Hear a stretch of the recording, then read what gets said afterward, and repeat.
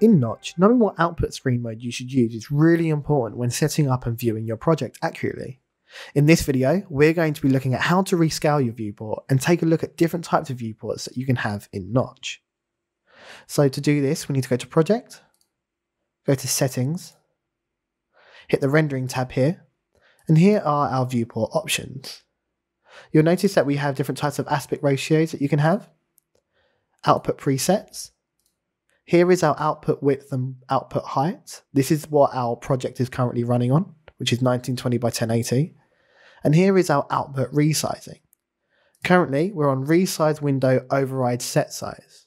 This means that the render resolution is set to match the viewport resolution while preserving project aspect ratio.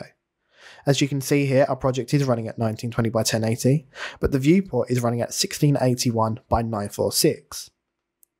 If I change it to scale filter output to window, this means that it renders at a project resolution, scaling the results to fill the viewport.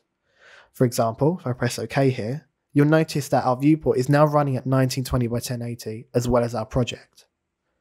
If I go back to our settings here